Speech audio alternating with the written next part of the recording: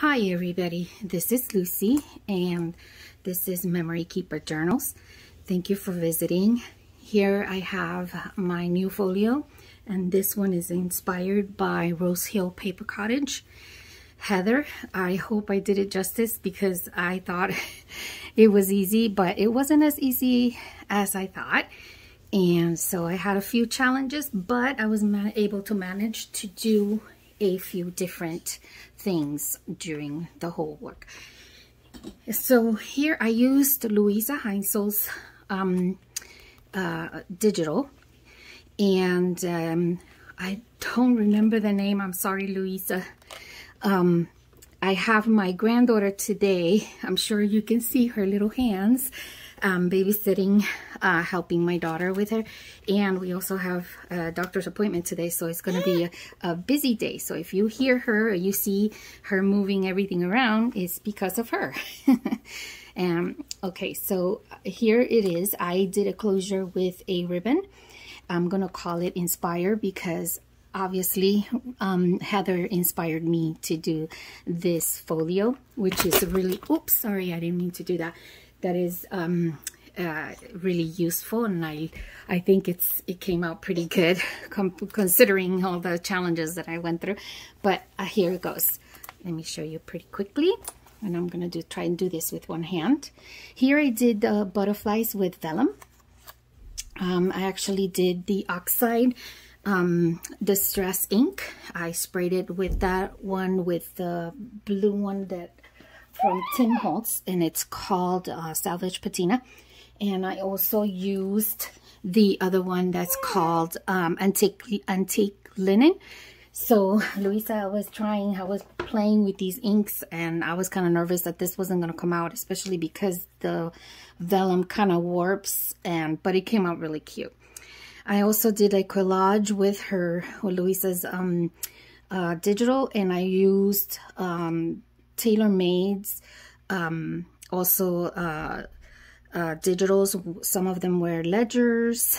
The letters, I believe they are called wow, the names escapes me, and I guess it's because I'm doing this video.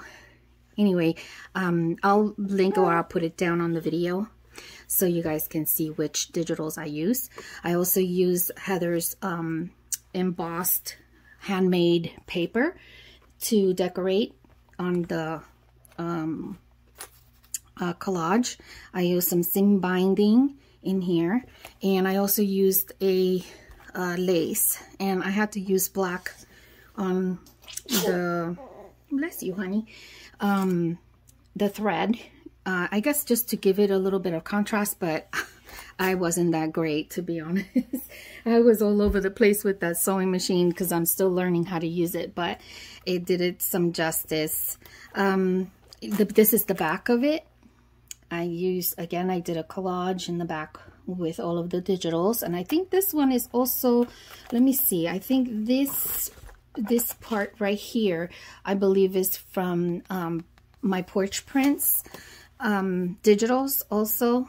And so she has a really nice coffee style digitals with a whole bunch of imprints on them, and I love it because it has mail postage and things like that, and I love that. Okay, so when you open the folio, the first thing you will see is two pockets here with vellum. I had to use vellum. I didn't have any sheet protectors or anything like that. I really would like to use acetate because I believe it's a lot stronger, but this will do. This is what I have right now. So there's two pockets here. Excuse my dogs. They hear anything, they start barking at everything. Anya. And here's a big pocket here. And I love this digital because she uses, Luisa has color girls on the pictures, and I barely see that anywhere on any of the digitals. So I loved it. I just thought it was amazing to use that digital. This is a tuck actually. And what it is, to put any papers or anything. I did a collage as well. I used one of her other pages, and then I made a pocket with a lace. And here's a little butterfly again from the vellum. And then when you turn the page, I have a envelope. This one is one of those like business yellow envelopes, but the small ones. And so I adjusted it to add this pocket. So we have two pockets. It's the envelope and also the front where the vellum is. So there's two pockets there. Sorry. And then there's a pocket right here, a hidden pocket right here. So I just tried to utilize it as much as I could. I realized late into the whole video that I was following from Heather in the tutorial that she had put two of these file folders together back to back. So when you actually put a label or anything on this side of the page, or you sew, you won't see it on this side of the page when you do it on this side, because you can cover it with the other file folder. But I didn't do that. I missed that spot, that step. So I figured I had to improvise. And so so basically that's what I ended up doing, just coming up with an envelope or something. On this side, I did pretty much what she did on hers as well. She had a like two regular pockets here with cardstock, so I sewed it together. Yeah, two of them. And I added the butterflies here with vellum. Yeah, do you like it? I know. So here you can put stuff in here. There's another pocket right here. Let's see what else. And when you turn it around, oh, this is the same binding. It's the little crinkly one, and I will also post or write down where I got it on Etsy. I also did it here, like if it was a tag, but I was trying to make it, but it looks like a tag, like a big tag, but it's really an envelope. So you got two pockets there. Then we turn it around, and I decided to do an envelope because, again, when I wanted to do something different on this side, I couldn't, because then it would show all of the stitching on this side.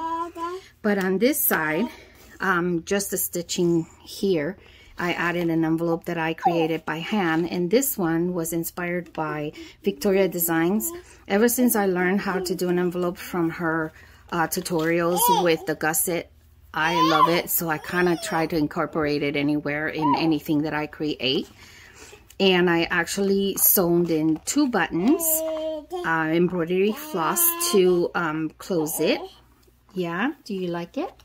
She has a lot to say about this, so I'm sorry about that, guys, but I hope you like her voice, because she's so cutie patootie. And here, in this side, we have three pockets. So you can see I created a little tag with this embossed paper. You have a pocket here. So this one is little. Then we have another pocket here and a one over here. So there's three. They're separated by the stitching. There's a big one here on this side. I don't know if we're in the frame. Can you see? Yeah. And here's another stitch. And here's another lovely lady again, out of that digital with some collaging. And then, of course, some of those cute little clear vellum butterflies that I used the die cut from the 6/6 machine. Here's a little rose. Oh, and I also covered part of the envelope with lace. So it's just glued on. It's not really going to come off. This is not going to come off as well either. But there's a secret pocket right here as well. And that's another thing I forgot to mention. And then, okay, baby, we can't take that. She's taking everything out of the way.